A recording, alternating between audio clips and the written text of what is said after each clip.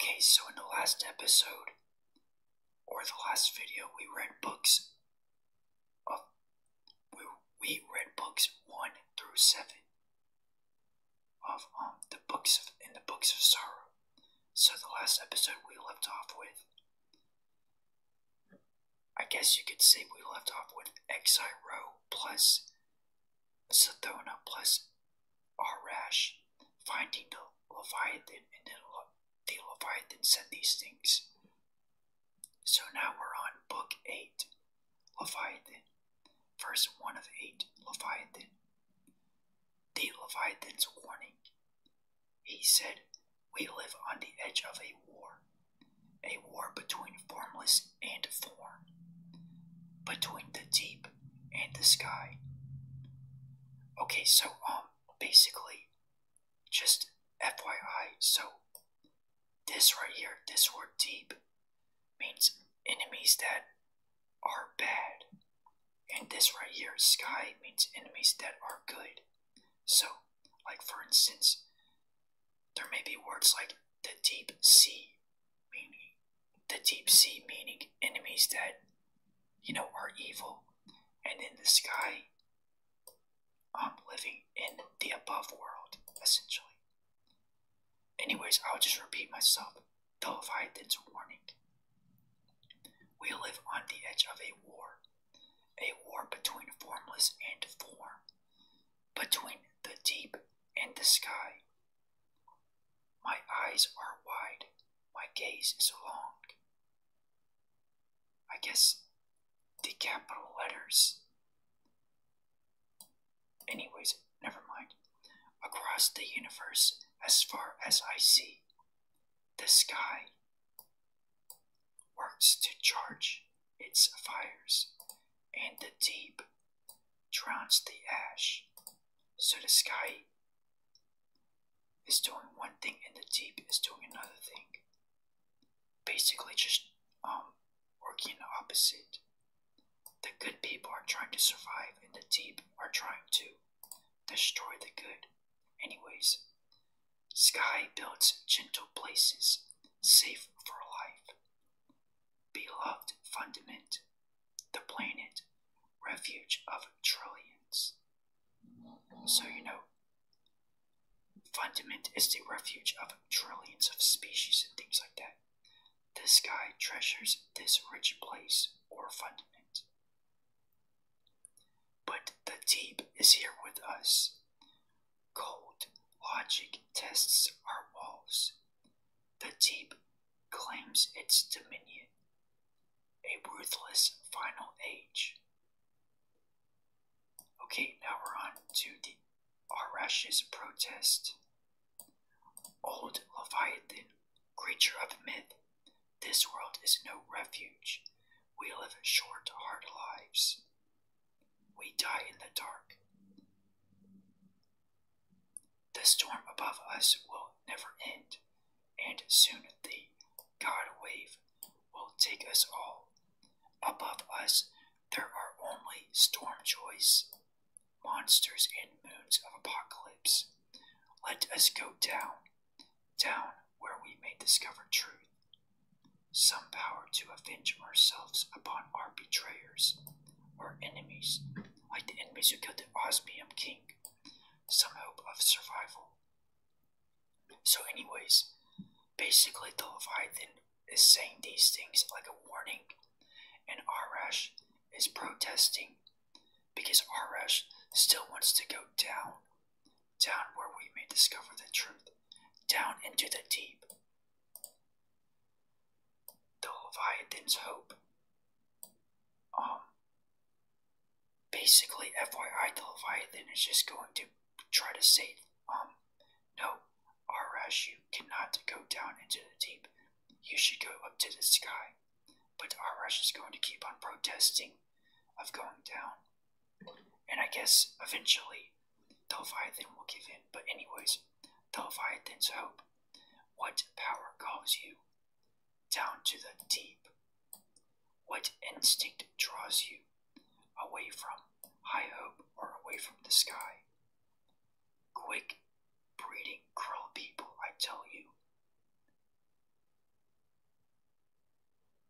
Alright, and another thing, cruel people are referred to as the helium drinkers. So the helium drinkers are also cruel people. And I think Teox, originally Teox was the tutor of the three heirs. And Teox, I guess, was a cruel person as well, but people thought that Teox was a good person. But anyways, remember, Teox betrayed the people, or betrayed the Osmium King. What instinct draws you away from high hope? Quick breeding cruel people, I tell you. For eons I have watched your struggle, clinging to the sharp edge of survival, balanced between the deep and the sky. You were my treasure, my proof against despair. So, you, as an Arash and the people, were my treasure, because you were my proof against despair or destruction. For this is the deep call. For this is the deep claim. Existence is the struggle to exist. Existence is the struggle to exist. So in this world, if you want to exist, basically you're struggling to exist. When the struggle seems lost, when the safe place crumbles, everything turns to the deep to survive. So when everything goes bad, it seems like everything turns to the deep or the depths to survive. But, that's not a good thing to go into the deep or become evil.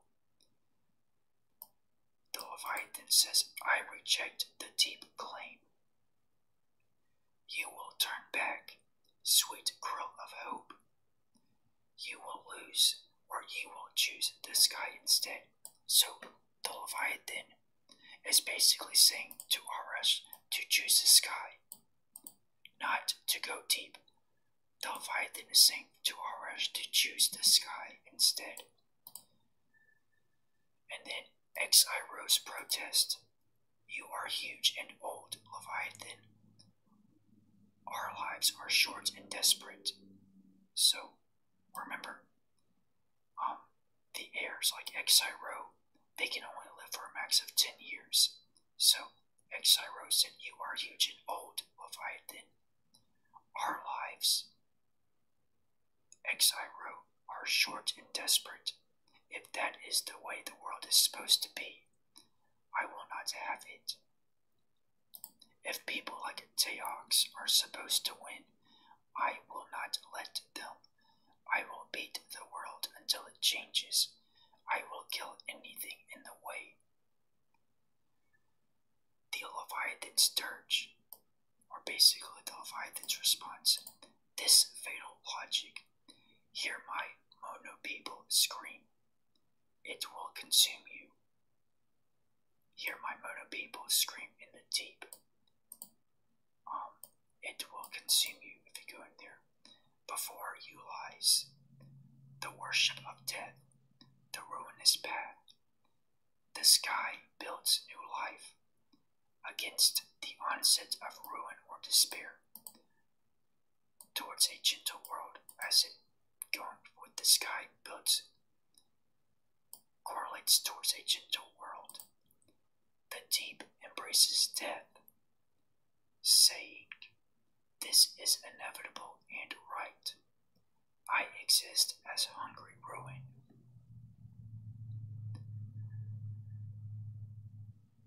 Turn your back from the world-killing way, or you will live as death and devastation. The sky is the harder way, but is kinder. The sky may seem like a harder path, but the sky is kinder. My charge is balanced, my voice exhausted. As in the Leviathan's charge is balanced, and the Leviathan's voice is exhausted. And now we have Sathona protesting. Sisters, I have my father's familiar/worm. Look, the worm answers me in plain words. The worm helped me find this needle ship. The worm gives me strength when hope is lost. Who will you trust? Will you trust the voice that wants us to live and suffer, aka the Leviathan, as we have lived and suffered? The Leviathan that offers no hope against Teox or the world wave, the God wave? Or are you going to trust the plain, honest worm, the familiar? Let us see where the worm's whispers leads us, Arash. Let us go deeper, Exiro. Let us dive deeper, oh sisters mine. Okay, now we're on part 9, the bargain. Verse 1 of 9, the bargain. You are Arash, heir to the osmium throne. You stand on the naked hull of an ancient ship, Arash does. Arash stands on the naked hull of an ancient ship. You/Arash stand exposed to the crushing pressure and ferocious heat of the deeper fundament. These elements, the crushing pressure and ferocious heat, should annihilate you. But it is by my will alone, the worm's will, that Arash is surviving these things. I am Yule, the honest worm.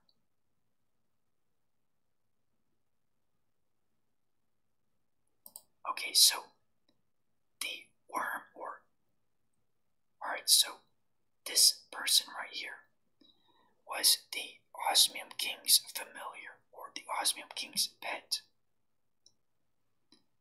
This person, the white worm, is called Yule, the honest worm, which is one of the worm gods of the deep.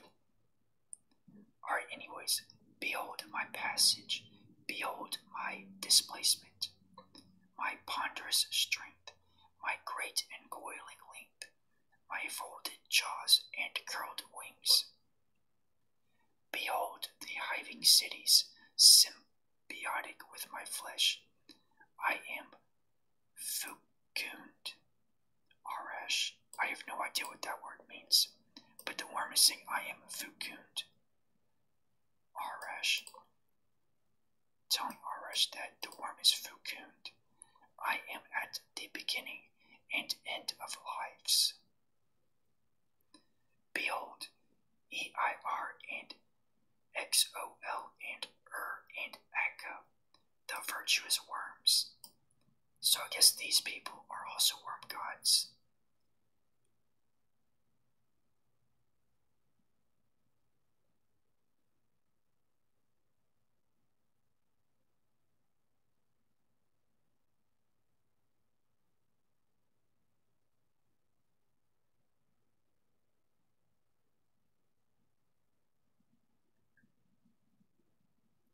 So behold, EIR and XOL and and Akka, the virtuous worms, or the virtuous worm gods, look upon us and know that we are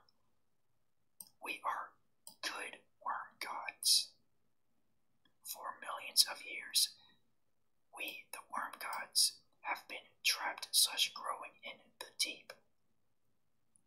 From across the stars, we/the worm gods have called life to fundament, as in they were the ones who brought life to fundament, so that it might contend against extinction.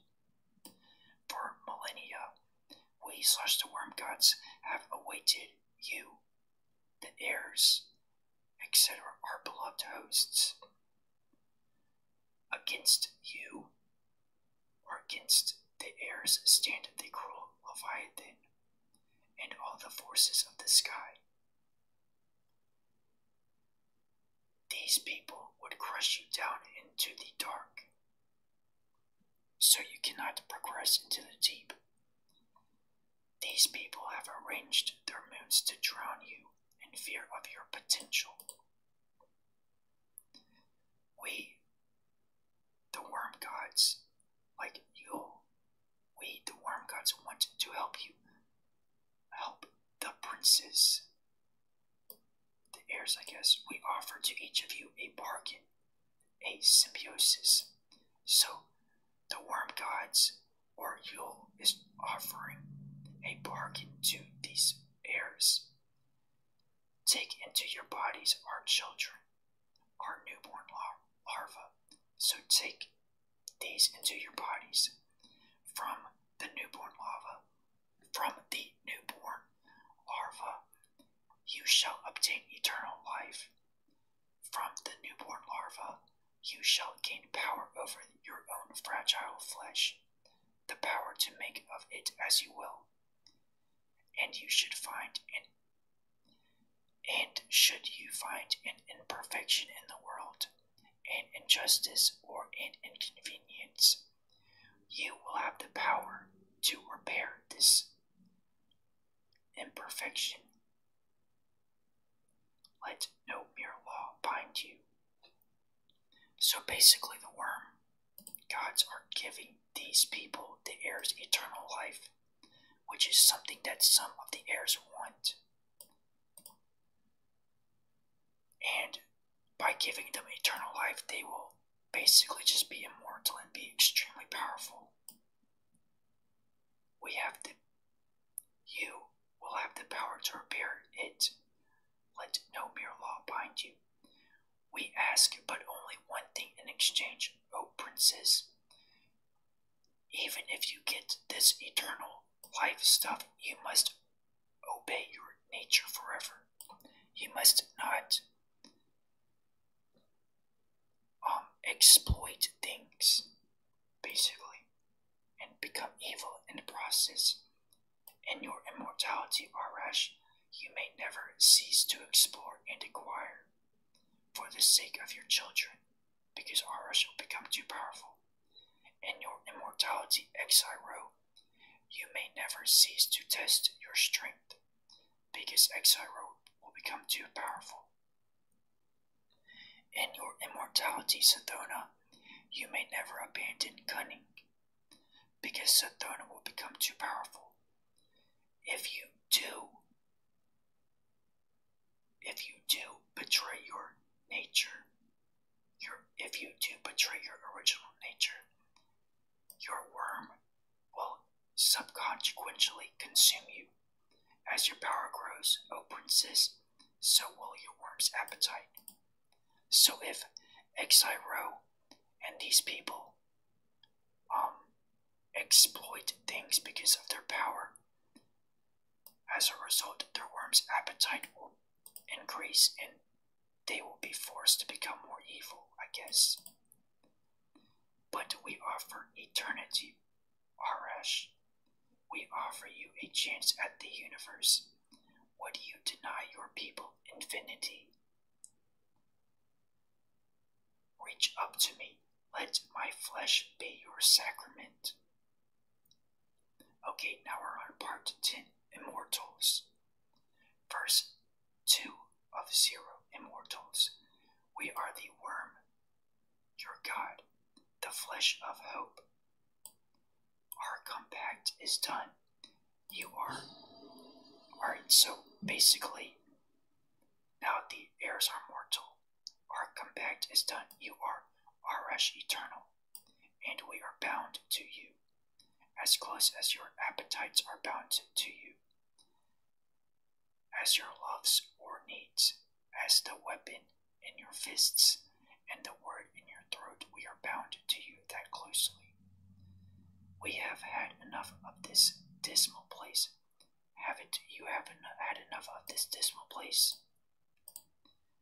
We are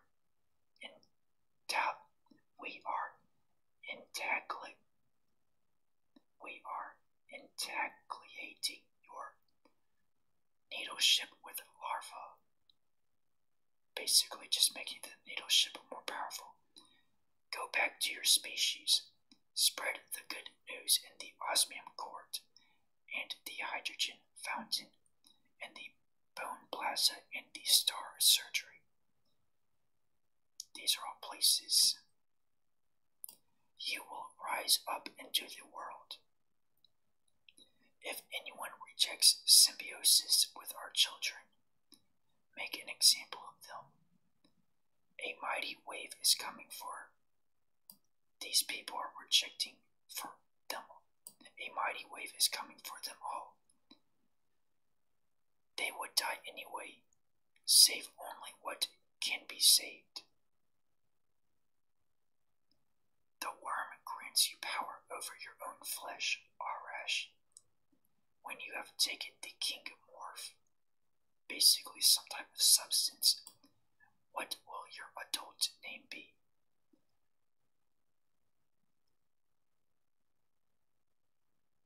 And Arash, after taking the king morph, her new name will be RX, or AURYX. It means long thought. We approve, as in the worms approve of this. So the worms they're not really, the worm gods are not really bad or anything like that. But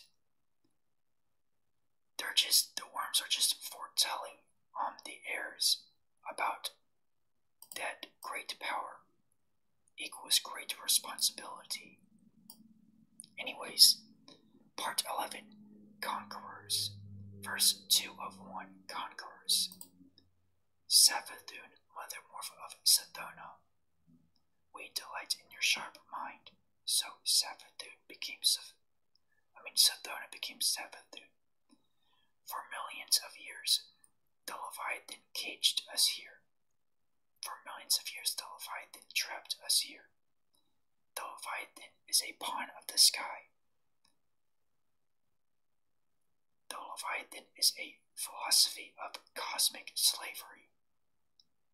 The sky needs civilizations predicated, or the sky seeds civilizations predicated on a terrible lie, that right actions can prevent suffering. The lie is that right actions can prevent suffering, that pockets of artificial rules can defy the final, beautiful logic. This is like trying to burn water, antithetical to the nature of reality, or opposite to the nature of reality, where deprivation and competition are universal. In the deep, we enslave nothing. Liberation is our passion. We exist to help the universe achieve its terminal self-forging glory.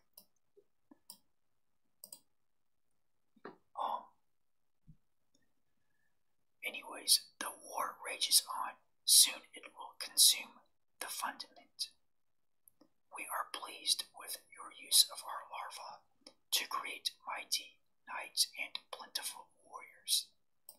Teox's retreat to the hydrogen fountain proves your superior strength. So, they're winning against Teox's forces, but you must know that reclaiming your home is not enough. There are 511 species living on Fundament. One of the species must have technology you need to leave this world. Basically, Alright, so basically, I guess you could say that the heirs used their powers to defeat Teox for them to retreat, but now their powers are saying that you need to do more. Anyways, part 12, Out of the Deep.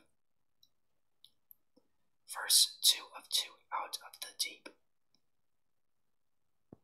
Sivu Arath, Night Morph of Exyro, so Exyro became Sivu Arath. You will have to conquer not? We love to see you work. Nearly 2% of Fundament's surface is now our dominion. Your species embraces the worm. The syzygy has passed. The God wave will reach you in less than 2 years. Our organs, or our acids, or something like that, informs us that Teogs and her surviving refusalists flee towards Cairn Atoll.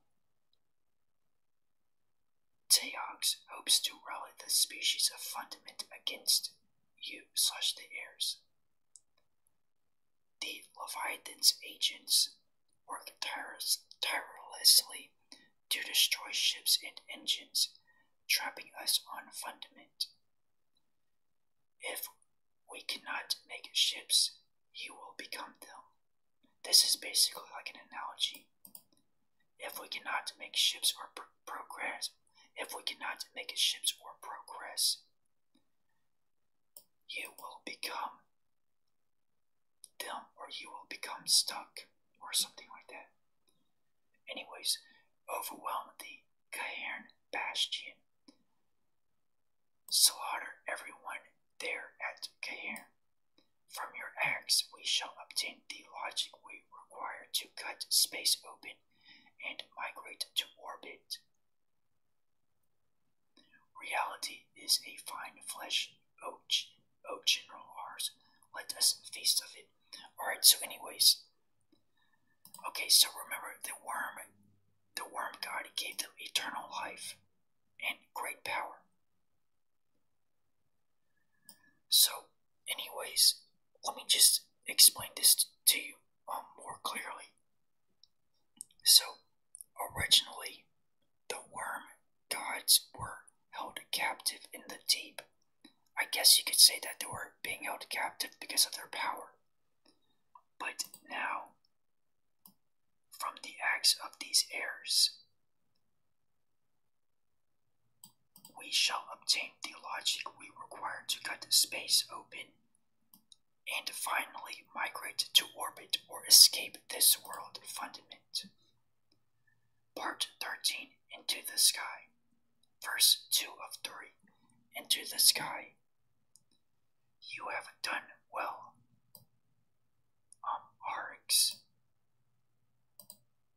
Remember, this person was originally Rax, or this person was originally Rash. But because of the power, this person changed her name to AurYx. It kind of sounds like, anyways, never mind. So you have done well. Arx, can you feel the growth of your worm? Can you feel your will beginning to warp? Mere law. At times we detect sadness in you. At times we detect sadness in you/Arx. Understand this, long thinker, that you enact a sacred and majestic task. Existence is the struggle to exist. Only by playing that game to its final, unconditional victory can we complete the universe.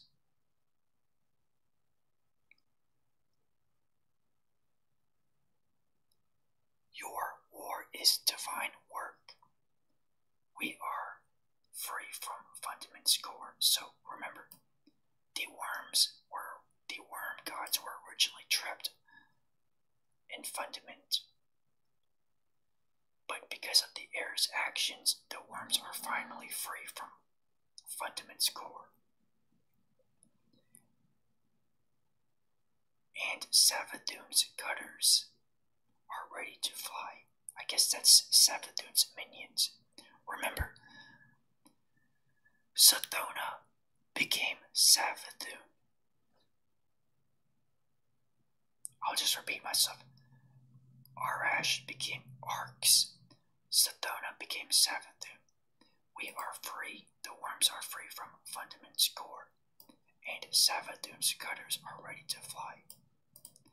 With Sifu Arath victorious, we have opened a wound at Kahar.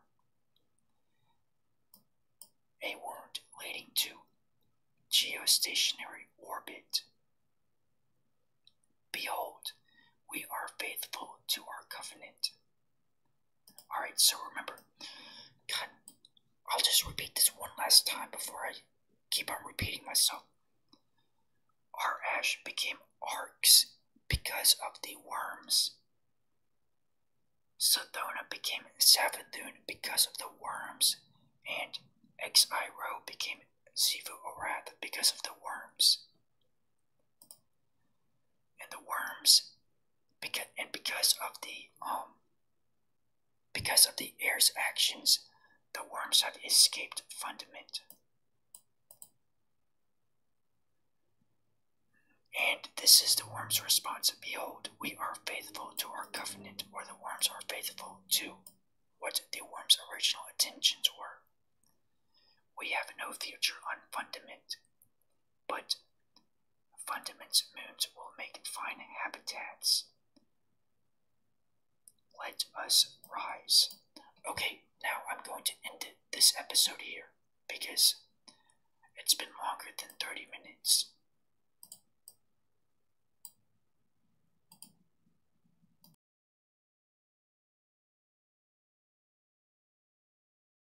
Okay, alright, I just wanted to make a quick little note about something that it's important, I guess.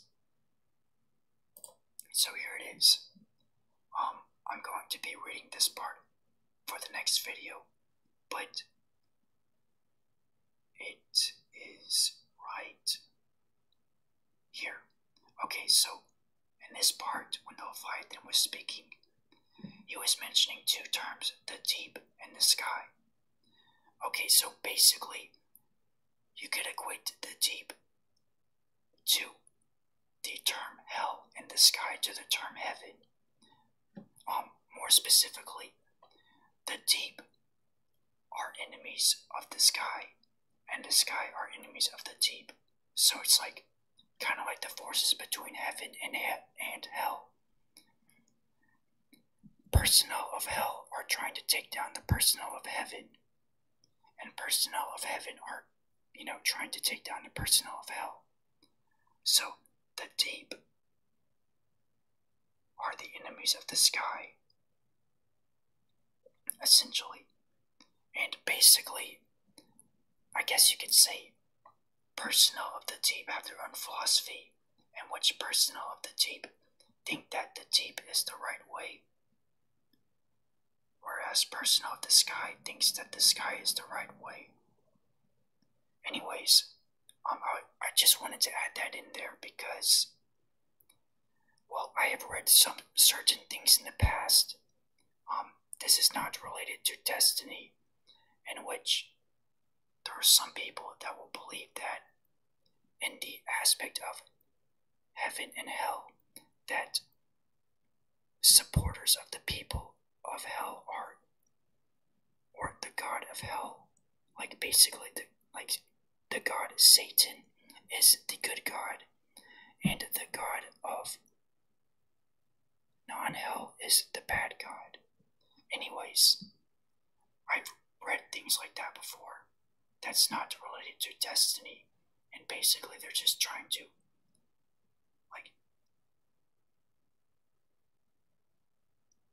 make an analogy, I guess. I don't know. Anyways, that's it.